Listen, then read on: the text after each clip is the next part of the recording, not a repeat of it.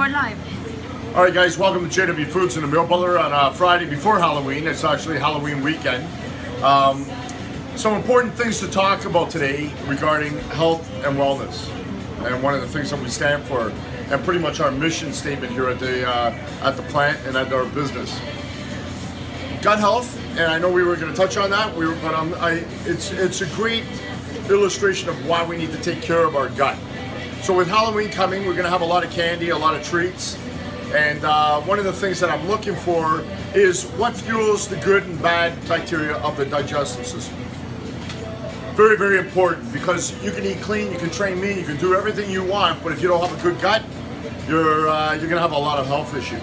So with Halloween right around the corner, coming up, I believe it's on Monday, right? Mm-hmm. With all the sugars that we're going to be putting into our digestive system, bad bacteria thrives off that. So it's known. Everybody knows that, but we don't want to talk about it. And with bad bacteria comes a lot of health issues. Now, I'm not saying that the candy and everything else is gonna cause the issues right away, but over a long time, over a long period, it will.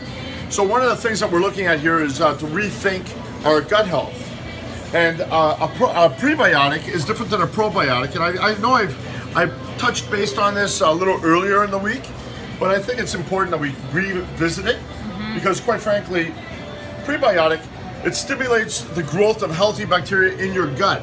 It also improves your digestive system and support your regularity.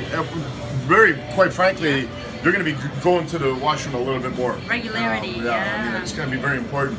And on top of it, with doing that and getting the toxins out of your body, it increases your energy. Right. Sorry, go ahead, Roya. No, I was just going to say it increases energy, which is the most important. Holy cow. I might have to stop for a second and put my Spartan uniform back on. So there's no flavor, no taste to this, okay? Basically, it's created by potato farmers in the East Coast. One of the most purest forms of fueling your good bacteria in your digestive system, and we've had the privilege of carrying it now, yeah. So it's digest resistant. So most people are afraid, oh, I don't want potato starch in my gut. Right. It doesn't absorb, it doesn't digest, it's digest resistant, so it just flows through. It goes through you, but your good bacteria feeds off it as it's going through. Right. That's a very, very good point. Thank you very much. It's like Batman or Robin here. Right. Except for you're the Catwoman, I guess. All right. So very, very important that we're fueling ourselves correctly, okay? So that's number one. Eating clean is number two. Whether you're buying raw or fully cooked portion controlled meals, we offer them all. I'm not going to get into it, but it's quite frankly, I will get into it. 4 ounce, 6 ounce, 8 ounce. I've changed my diet, and it's really helped me. It is doing a small protein, small carb, and a lot of greens. Now, that's very important for the digestive system to have small protein. Quite frankly, you only need 30 grams of protein per serving in order to be able to maintain and build muscle. So it's more than enough. We got wild game. We got pretty much everything that you would need to live a healthier lifestyle. So, yeah. And to get the nutritional value and absorption from the vegetables, you can't do it without olive oil. Hey. You get 40% more absorption. And that's right from the motherland. So right. A very, very good point. Oh, by the way, yeah. Without wasting taking up too much more of your time, we're doing a very, very important thing tonight with Steve Faga. This is a young man who was diagnosed with MS. Probably about 10, 15 years now, I think he's been at it. He's fighting a battle. I hate to say the losing battle, but he's fighting a battle. We're all fighting battles in life. But Steve, how are you? Steve is fighting a battle that a lot of us hope we don't ever have to face, and that's MS. And the government is actually, so this is the problem with our government and everything else that we do, and I don't want to get too political, but a patient that has MS should not be denied CPP. Yeah. That is absolutely ridiculous. We pay into a service that we need to have. And when you get diagnosed with MS, there is no winning battle on this one. You are headed down a very, very dark path, and you hope that you have a lot of friends and a lot of support that come in behind you and lift you up when you're feeling down.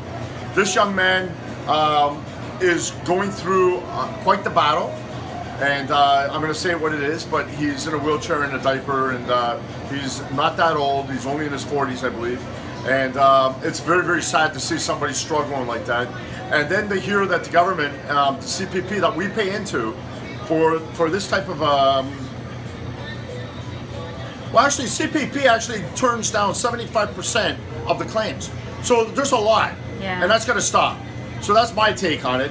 But then you look at long-term disability that he was getting from work and stuff like that, and yes, it's you know, it's going to cut off at a certain time, but that's also very disheartening because now he's unemployable. He can't go anywhere.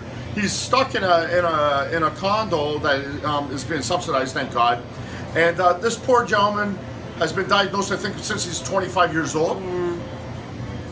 What life does he have? He relies on support of friends. Our government and the people in Canada, quite frankly, should be coming behind people like this that are suffering that bad, that are unemployable, and that are going through a disease like this, and try to give them some sort of support. Make them live a so-called a life of dignity. A life of dignity. Thank you. So tonight we're doing a function with we're supporting it for MS Society and to help people that are struggling with diseases that are incurable. So I'll leave it at that because I just wanted to end with that. We need to take care of each other and we need to show love and support. And we do it through food, but we also do it through helping organizations that are in deep trouble. Yeah. So let's celebrate each other. Let's celebrate health and wellness. Let's celebrate gut health, eating clean, and training mean. Until next time, JW Foods and Emil Butler, with all our love, we'll see you. And check us out, subscribe to our YouTube channel at jwfoods.com or JW Foods or whatever it is. And Instagram, Twitter, and all the other beautiful social media. Well, have a great weekend, have a great Halloween, and we'll see you soon. Look at our Spartan pumpkin.